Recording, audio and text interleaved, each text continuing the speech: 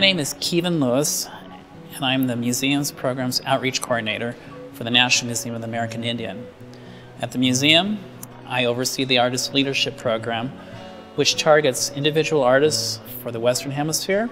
It also targets museums and cultural centers here in the United States and Canada. We've been doing a prototype here at the Institute of American Indian Arts to target college students for a one-week visit to the collections in Suitland, Maryland during spring break.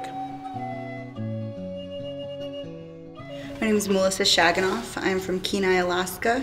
I'm on Athabaskan and Paiute. And this is my second semester here at IAIA.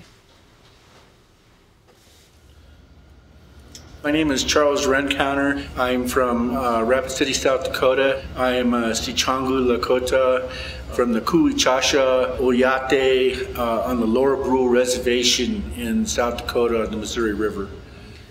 This is my reaction to my DC trip in this past spring break. And it's just sort of my impression of what I came away with, the kind of visual references that I gained, and how I'm using them in my work today. I kind of plan to do a mix between collage and figure painting. I wanted to leave some parts open, you know, some parts that have a little bit more breadth to them, like they're kind of airy. A lot of the symbols and motifs that I found on the regalia and amulets that I looked at were things that aren't really used back home anymore. And I'm trying to bring them back through my work, which is art. So I'm trying to incorporate them as symbols and motifs in my paintings that I can use to sort of express this sort of cultural heritage that I'm regaining. So I'm kind of doing an abstraction of the quill work that I saw. It was a quill work done on a loom, and they're done in these like long strips, and the quills hang down, and then there's a backing put on them. And it's kind of this lost art. I'm trying to sort of represent that, and eventually I want to learn how to do that. So what I'm doing is I'm creating like a little frame, almost like my own little loom out of string, and then I'm creating the warps back and forth as I wrap around each line, and then I'm weaving a weft through as if it was like the quills. So it's kind of like this representation of the quill work. So after my trip in DC, I spoke to a lot of the individuals at the Smithsonian there on how I think that my work is probably never going to be the same. Seeing these references and these images were really moving because they were part of something that I innately felt were part of me, but I didn't know what they looked like. I just knew them from, you know, stories and, you know, stories around the coffee table, really. And so part of the project for the National Museum of the American Indian is to make a pipe bowl. The chanupa is the pipe bowl. And the part that I'm really excited about is, and that I'm focusing maybe a little more on, is the calumet, which is kind of like the stem. And so I think the calumet started out as an arrow, and then it became, started out as maybe a weapon or an arrow, and then it evolved into this staff that was decorated with quills and beads and cloth and different things. And so it went away from being a weapon to becoming something that was just in itself beautiful, and then it evolved further into this stem that fit into a pipe, and the pipe was more of an embellishment onto the stem than the stem was an embellishment into the pipe. And today in the 21st century, the pipe as a whole has been called many times a peace pipe.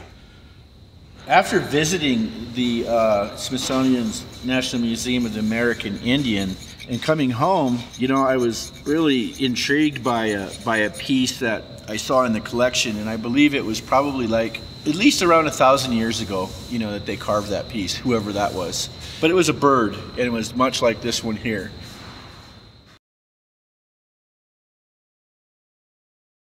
Today, we have with us two nationally recognized student artists from this nationally recognized place of learning, the Institute of American Indian Arts. The first day we were there, it was really overwhelming. It's like I thought before, I'd be looking at stuff, you know, from behind a glass, you know, and just empirically and visually experiencing them.